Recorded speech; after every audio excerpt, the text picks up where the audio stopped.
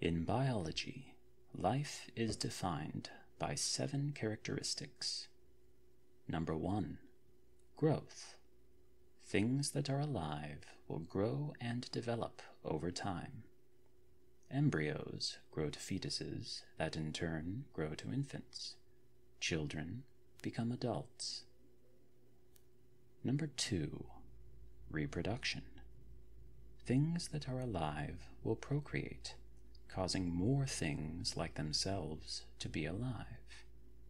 The mechanisms of reproduction vary. Some organisms are sexual, others asexual. Number 3, heredity. Things that are alive have their characteristics passed on from their progenitors and develop changes in them with successive generations. This change does not apply to a single organism, but to a species or subset of a species as a whole. Number 4, homeostasis. Things that are alive regulate their own inner status. For instance, the human body tries to maintain a specific temperature. Shivering and fevers are ways to up the temperature, while sweating is a way to reduce it. Life forms try to stay alive. Number 5, metabolism. Things that are alive take in energy from external resources and expel waste products left over from the conversion process. In organisms, this is referred to as anabolism and catabolism. Number 6, cellular. Things that are alive are comprised of cells, the basic units of biological life. Number 7, responsiveness. Things that are alive act in response to the environment around them. Humans do not sit alone in the dark, twiddling thumbs in complete idleness. They work, they play, they eat, they run, they fight. Life forms cause action.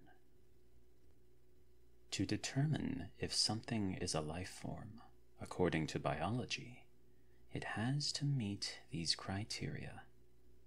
Some things, like viruses, are close, but not quite there. They cannot take in their own energy. They must obtain it from a host cell, part of a living organism.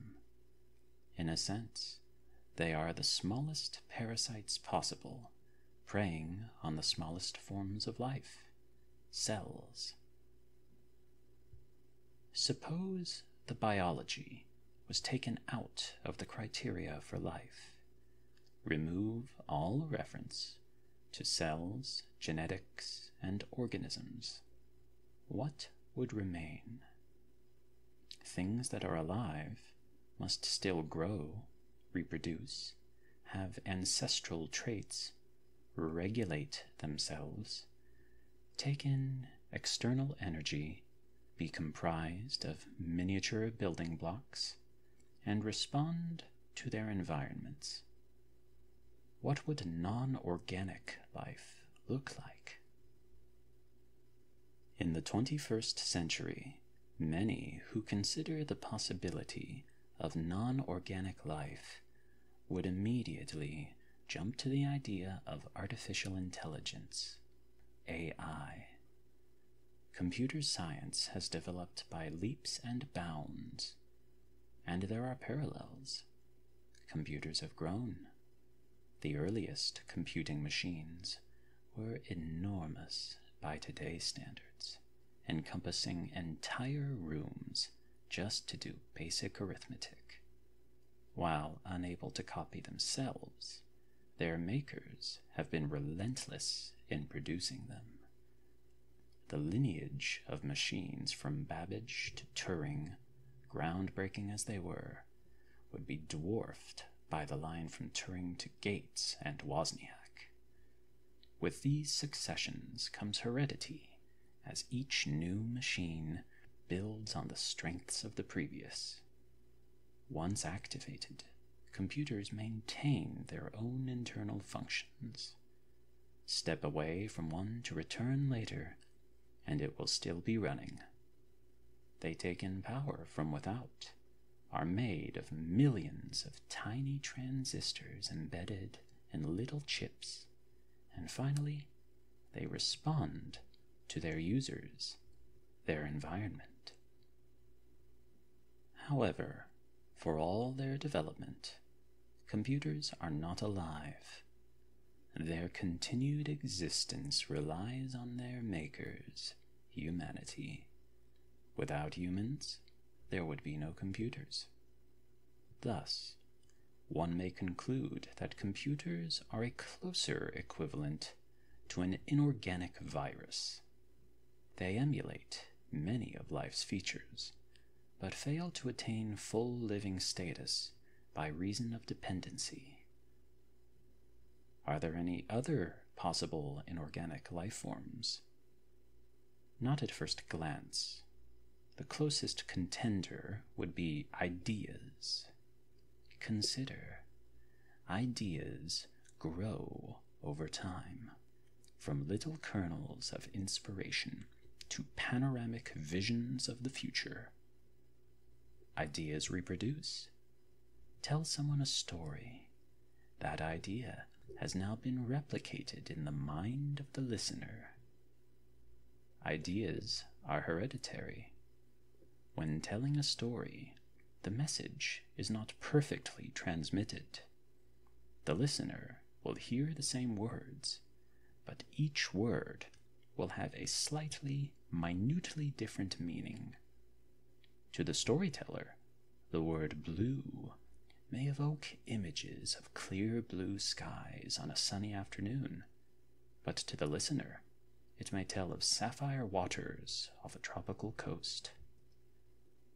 Ideas regulate themselves. Every human has an element of resistance to change.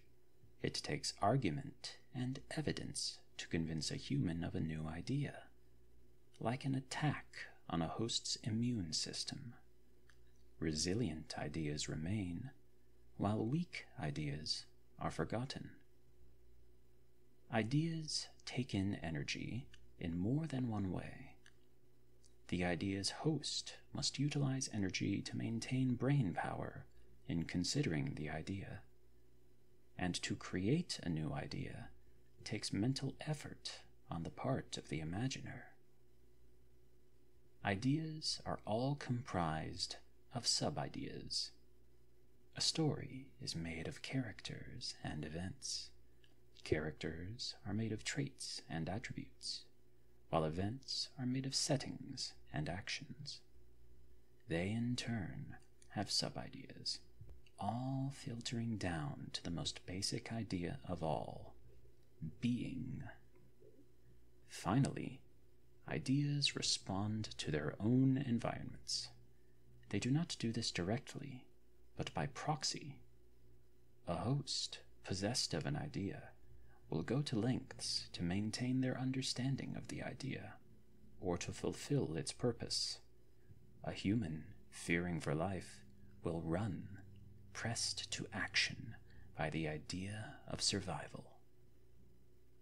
In some ways, ideas fulfill the criteria for life even more than computers and AI. However, they too fail to attain full living status, for an idea cannot exist outside the mind of its host. Like viruses, they are dependent. Or are they?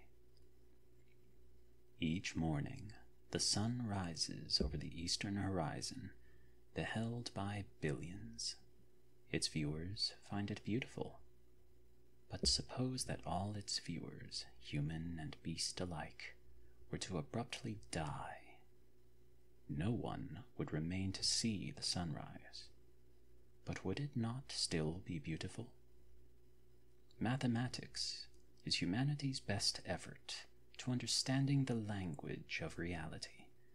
By number, variable, and formula, the universe runs its course.